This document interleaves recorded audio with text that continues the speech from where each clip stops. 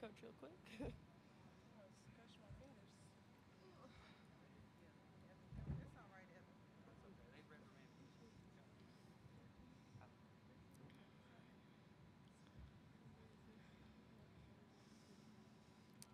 You ready, Coach? We can open up for questions. Okay, perfect. For those joining us, we'll do in-person questions first, and then those joining us on Zoom, please submit your question in the Q&A. Question for Ryan or Treasure?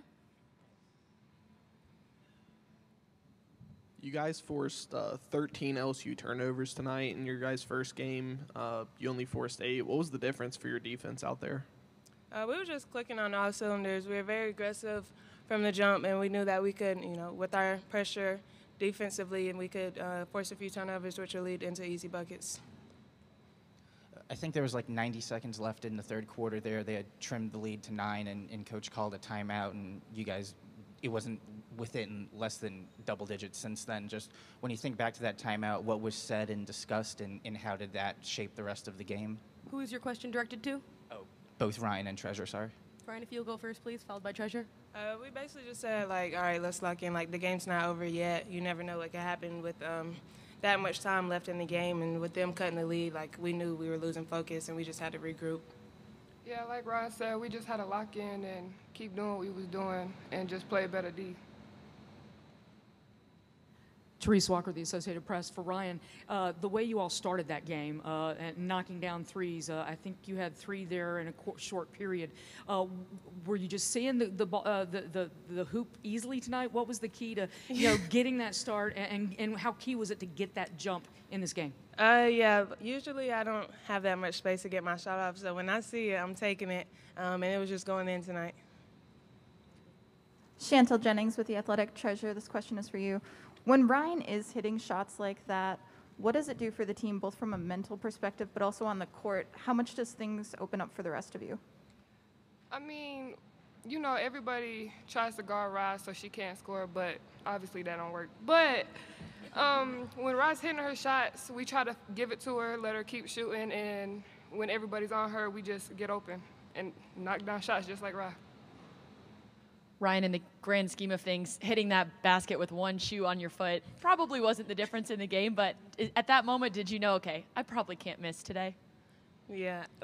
Okay, so my thought process is, if you lose a shoe, socks don't have any grip. So if I don't shoot, we have to play a whole possession with one shoe. But if I shoot, it felt good. I was like, oh, yeah, that's in. I have time to put the shoe back on before we go back on defense.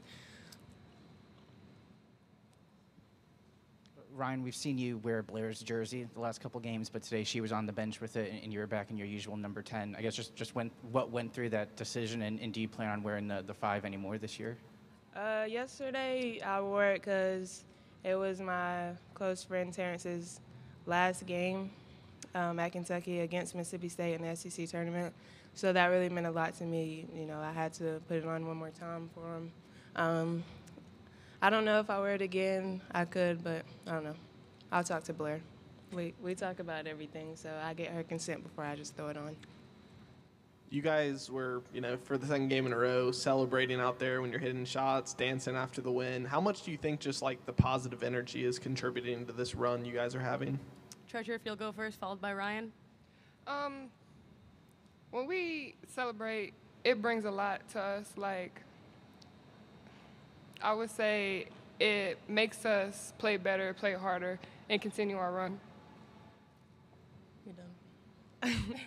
I would agree with Trez. When we're, high energy and, just having fun, that's when the game's easier for us than when we're stressed out or just trying to, do specific things. So if we know we can dance around and have fun, then it's so we can just go out and, continue this energy and keep this energy and use it to our advantage.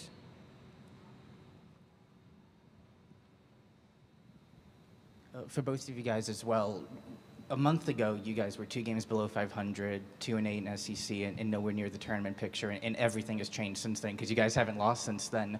What do each of you think has been the biggest contributing factor for why that's been the case? Ryan? I would say our confidence most definitely. After we got, back healthy and got everyone back, it was all right, it's go time. It's either we go to the tournament or we go to the tournament, and there was no other option than for us to start winning and just having fun with the game. Yeah, like what Ross said, I'm pretty sure we had a team meeting after our last loss when everybody was back and was like, we have to win, we have to play hard, we have to do the things we have to do to go to the tournament, and I think that's what transferred. Thank you, Ryan and Treasure. Thank you. Free to go. Questions for Coach?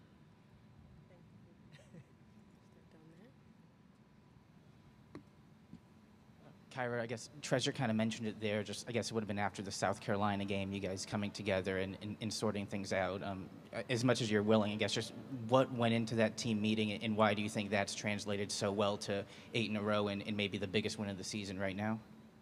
Well, you know, during that time, we were on a losing stretch. And even though we did not beat South Carolina, I felt our confidence grow in that game. And when we came back in the fourth quarter, I could physically see the confidence in us.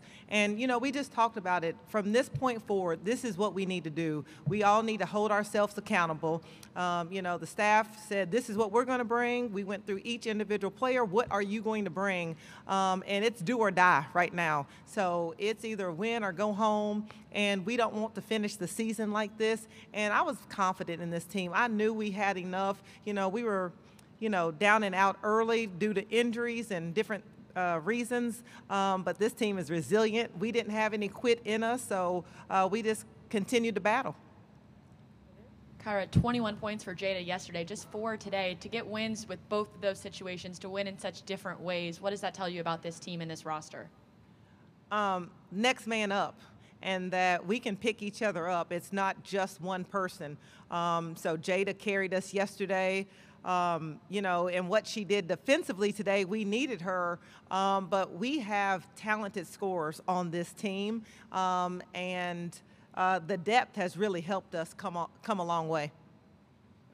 Kyra, I asked Ryan and Treasure about this, but I guess like 90 seconds to go in the third quarter, they trimmed it to 9. You called a 30-second timeout. Dre gets a layup after that. I think you guys went to a zone and forced a violation shot clock. Just what went into that timeout, and how do you think that carried forward, switching things up and making sure they didn't get that close the rest of the game? You know, LSU had went on a run. I thought we had lost our focus defensively. We were giving up defensive assignments, offensive rebounds. They were driving the ball. So when I called the timeout, I just said there's a lot of time left in this game. We have to refocus. What got us the lead was our defensive intensity. And then I thought we started playing too slow offensively. So go downhill, make them defend the dribble drive, and then Dre scored layup. So, yeah, it worked. Obviously, you don't know who you will be playing yet tomorrow, but when you look at tonight's game, is there anything you want to do differently by tomorrow night? You know, as a coach, there's always room to grow. You know, I thought we started standing offensively a little bit in the third quarter, but I'm proud of this team, man. The resiliency, the toughness, the togetherness, they believe in each other. And, you know, no matter who wins tomorrow, we have to do what we do best, and that's transition offense and being relentless defensively. Robin Benton has really stepped up, especially on the defensive end. She just seems so much peskier now, so many more steals. Her energy is through the roof. What have you seen out of Robin in the back half of this season? Now, that's the Showtime. Her nickname is Show. She calls herself Primetime. I call her Showtime. I just told her in the locker room, that's the Showtime we're looking for. You know, she brings us another guard with athleticism that not only can score, but what she can bring on the defensive end, the energy, and we need everything that she brought today. Kyra, Ryan came up limping early and had to go to the bench, get retaped. The way she came back, how worried were you when she came off the floor at that point? And how do you like the way she came on and just started knocking down shots? Well, I'm worried when any of them are limping. But when she came off, I asked her, was she okay? And she was like, yes, I just tweaked my ankle. Let me go to the end of the bench, but I'm okay. So she gave me the heads up that she was going to be okay. And she's pretty tough. So for her at this juncture of her career, she's going back in the game if she's capable. So, but I'm glad. I thought she stepped up in a big way and got us started early, and we needed it. That's all we have tonight. Thank you, Coach. Thank you.